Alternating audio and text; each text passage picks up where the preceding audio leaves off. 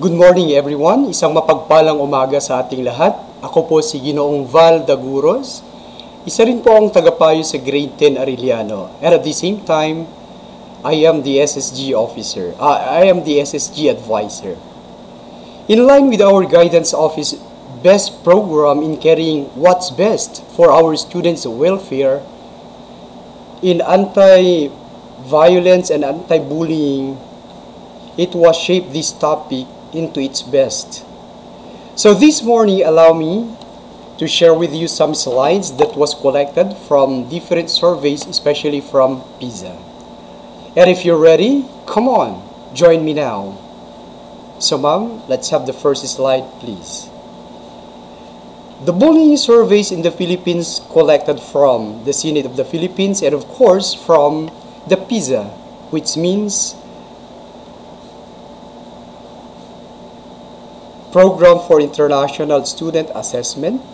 So let's start for the survey from the Senate of the Philippines, and this was during the 19th Congress. Global survey says Filipino students most exposed to bullying. Naniniwala po ba kayo doon? Not only students, even as professionals, your peers, your administrators, your teachers were even subject of bullying. Nakakalungkot nga isipin dahil marami sa mga guro ninyo ang binubuli nyo rin lalo kapag nakatilikod sila.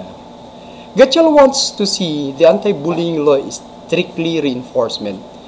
Global survey, it says here that among 79 countries from PISA, Filipino students are lowest in reading. This is very sad in our plight as teachers and at the same time Filipinos. Can you imagine we top at the bottom survey from those lists of those who cannot read, especially in English. Number 2, we are second lowest in science and mathematics. When they hear about the subject mathematics and science, some of our students are afraid and they intend to skip classes. So sad about this, especially for lower sections. But I'm not saying na lahat ng lower section ay ganito ang ginagawa nila. Pero kadalasan, based on our experience, kapag math na yan, medyo hilong-talilong na yung mga kapwa nyo mag-aral. Third one, the most exposed to bullying, 65% of Filipino students experience bullying at least a few times a month, way beyond the 23% average among 79 countries that joined the global survey. We are referring here about the PISA, the Program for International Student Assessment. Number 4, both aggressors and victims tend to skip classes, show poor academic performance, and the worst, drop out of school. So some of our students might experience this, especially again in the lower sections, because they are most likely experiencing things like this. Let's have the next slide, ma'am. Number 5, on the 2018 PISA survey, students who reported being threatened scored 56 points lower in reading than those who did not. Have you tried to experience this when you were threatened by your peers or by your students saying, mamaya ka sa labas? And those things which was explained ahead of me by Ma'am Vena Amor, this will subject to school authorities. Students whose peers made fun of them scored 13 points, lower than those who were not. Have you experienced this? That you will become the subject of funny, or somewhat you become the center of attraction in your class, but it seems that it distracts your personality. In other words, ginagawa kayong katatawanan ng mga bullies ninyo. And what are you going to do then? You are going to once again person in authorities inside the school if that happens inside the school. Or if that happens outside, we also have other person in authorities. What are recommendations for this? Secure students to have quality education. Letter A, stop bullying in schools so students can learn more and not lag behind their international student counterparts. But the question is, how can we stop bullying then if we have a lot of bullies around the corner? So it's a big challenge to our school administrators, not only for teachers, not even to our guidance counselors, but the whole family of the school as well.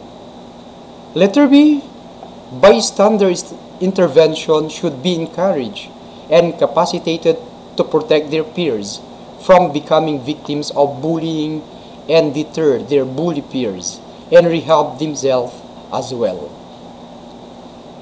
Noong high school pa kami, sabi ng mga teachers namin, sabi nila para hindi kayo mabully, dapat meron kayong kasama.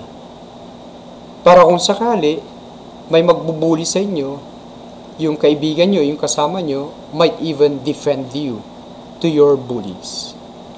Senator Sherwin Gatchalian is the major chair of the Committee on Basic Education, Culture, and Arts. For other recommendation, let's have the other slide, ma'am. The PISA study further reported that 26% of students felt lonely, and students were more likely to express sadness when they are bullied more frequently. Why?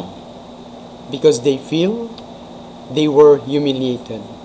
And when they were humiliated, what follows then? That sounds for depression.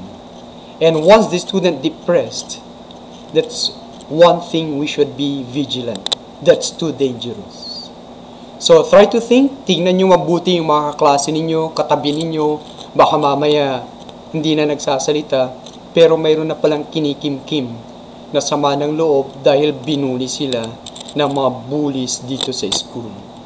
In most countries and economies, students were more likely to report positive feelings when they reported a strong sense of belonging at school and greater student cooperation. This study noted. Despite the high bullying rate, 95% of the Filipino respondents said they sometimes always feel happy, while 84% said it is a good thing to help students who cannot defend themselves. A positive, peaceful, accepting, accommodating school environment will make students feel they belong and secure. That is why we were always reminded, not only by the school principal, long even before the class opening, our guidance counselor made a way for us to let you know, especially students, what are the do's and don'ts inside and outside the school. And the most common denominator here, if you encounter problem, go to their office immediately. Another slide, ma'am. Bullying survey way back November 26, 2022. It is said here that bullying is a perennial and recurring problem in the Philippines. But what is it, and how can be it addressed? UNICEF 2019 or United Nations Children Fund of 2019, 1 out of 3 young individuals have experienced online bullying in 30 countries. My dear young learners, this is very evident. You know why? You have all with you the gadgets. In just one click of your hand, you might be a bully and subject for bullying. That is why we keep on reminding you, before clicking, you have to think of it for how many times. Or simply I say, think before you click, especially if you're about to post some things or pictures that might depict funny or comic characters portraying your friends or your classmates. In the Philippines, we eat free speech of breakfast because it is one of our core values. Because of this, it is but normal for hate speeches or abusive creative expression to take place. This is where you can hear now unsavory words. This is where your classmates will fabricate things or even words against you. Another one, since by default we are biased in protecting free speech, in author's opinion, we should exert a conscious effort to protect the right to safe spaces and privacy. If you can recall, we can just also include here, if you're familiar with Republic Act 11313 in relation to Safe Spaces Act and privacy. And later, if you have, or if you are going then to invite some lawyers, they are going to discuss what's in about Republic Act 11313. Article 5 and 12 of the Universal Declaration of Human Rights speaks of the right against torture, including mental, of course, and safe space and privacy. You can see this in the Universal Declaration of Human Rights as stated. You can also see then not only this, but of course other welfare intended for students were also included in UDHR.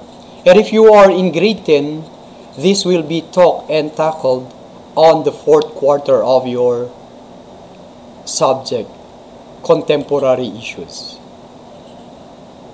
Next slide. We learn bullying too. Ang ginagawa ng matatanda sa mata ng bata ay laging tama. Ang tanong, tama ba? So, nasa inyo yan. Kung sa tingin nyo tama ang ginagawa ng magulang ninyo o nakakatanda sa inyo, at sa tingin nyo ay it leads you in a good direction, bakit hindi natin susubukan, sundan? Pero kung sa tingin natin, mali sila, bakit natin susundan? So I defy in saying, ang ginagawa ng matanda sa mata ng bata ay laging tama. Parang ito yung kasabihan din ng mga bata kami, sabi doon sa isang commercial, ang ginagawa ng matanda ay ginagawa rin ng mga bata. Nakakalungkot isipin because what they thought, lahat ng ginagawa ng mga matatanda ay tama. Pero minsan, nagkakamali rin yung mga matatanda. Almost bullying surveys are for adolescents or younger. But you can also find links for office discrimination. Bully employers, co-workers, parental abuse, neglect, and adults who are involved in exploitation of minors, like child labor, especially who's involving child pornography and child prostitution. This was shared to you by Ma'am Vienna Amor in relation with pornography and obscene material. Teachers, administrators, students, parents, community leaders, law enforcers, social welfare workers, and advocates against bullying and other forms of violence against minors, we should all do our part in making our spaces free, but peaceful and fruitful.